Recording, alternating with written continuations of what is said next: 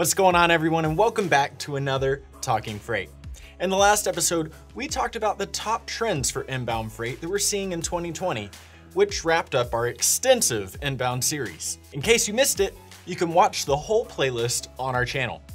But in this episode, we start a new series around the world of omnichannel. To start things off, we're going to talk about why shippers are mastering e-commerce to go omnichannel. So let's talk e-commerce and omnichannel.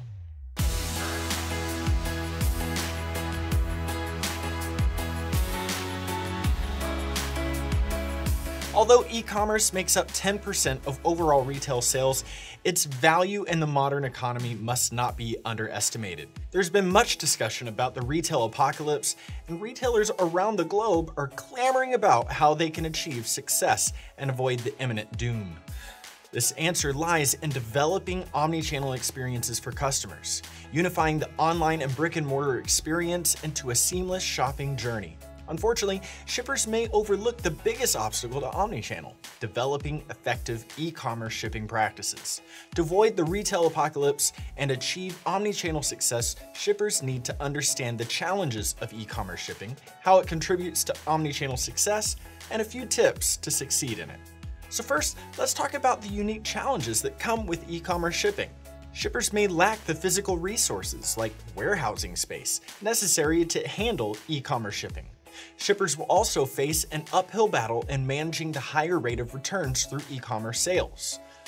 E-commerce shipping is complicated, with an average return rate of 30%. Meanwhile, 49% of shippers now offer free return shipping, so managing a returns process with minimal costs is essential to maintaining profitability. Shippers that fail to consider the implications of returns by refusing to give customers information about returns costs and procedures before purchase could risk alienating up to 67% of shoppers. In addition, shippers may lack the resources necessary to push operations beyond availability and reliability of procurement. As a result, manufacturers may choose to work with other resellers. Even transferring the burden of e-commerce shipping to small packages or outsourcing to a major carrier may not necessarily work. Major carriers using air shipping may have priority shipping over other smaller carriers, creating delays in the once perceived fastest means of shipping. As a result, shippers need to think beyond air shipping in developing a successful e-commerce shipping strategy. Next, mastery of e-commerce shipping leads to omnichannel success. Omnichannel success depends on the ability to move orders from brick-and-mortar stores, online shopping platforms, social media, shopping, TV advertising, and traditional phone orders. An effective e-commerce shipping solution builds the framework necessary for full integration and implementation of an omnichannel supply chain strategy. Ultimately, building a connection between all parts of the supply chain is essential to e-commerce, and therefore it's essential to omnichannel success. Shippers should work to integrate existing systems, leveraging software as a service or SaaS, and an e-commerce ready transportation management system or TMS. So now let's look at 10 ways to excel at e-commerce shipping and supply chain management. E-commerce shipping and supply chain management must consider the unique needs of e-commerce shoppers, which range from speedy delivery to combining multi-product orders into a single shipment from multiple locations. To overcome the challenges in e-commerce shipping, shippers should do these 10 things. Number 1, connect warehouses and supply chain management systems. Number 2, offer free, fast shipping when appropriate. Number 3, balance value-added services with business goals. Number 4, regionalize inventory. Number 5, use technology to get the best rates. Number 6, focus on core values.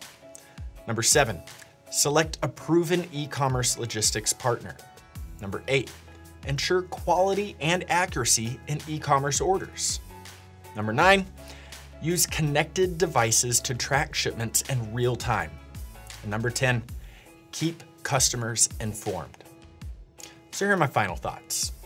The demand for omnichannel customer experiences has increased dramatically. Customers want to review a product online, visit the store to feel the texture of the product, complete a purchase online, and have it shipped to their sister's, aunt's, cousin's house. Yes, it's complex, and omnichannel customer experiences are redefining the levels of customer service.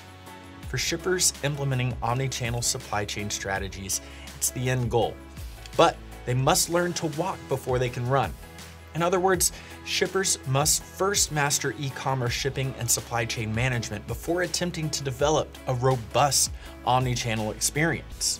However, some companies with the right resources and tools have the potential to develop e-commerce strategies in conjunction with omnichannel plans. So what's your organization waiting for? Well, that's it for today. See you again next week.